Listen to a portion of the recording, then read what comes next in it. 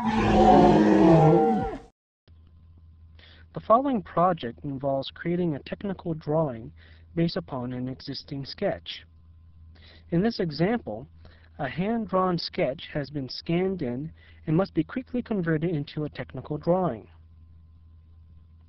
Although this is a hand-drawn image, the same technical drawing can be created from AutoCAD file, from Scratch, or from photocopies. CorelDraw 9 can not only acquire from scanners, but it can also directly import images from digital cameras. Once we have the image on the page, we want to lock it into place and make it uneditable by using the Object Manager. Open the Object Manager Docker by selecting Window, Dockers, Object Manager. In the Object Manager, click on the label Layer 1 under Page 1.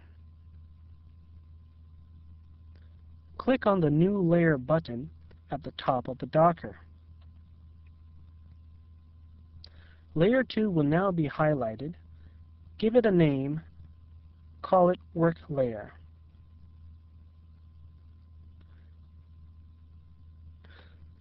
Click on the picture of the pencil beside Layer 1 under Page 1. Minimize the Docker.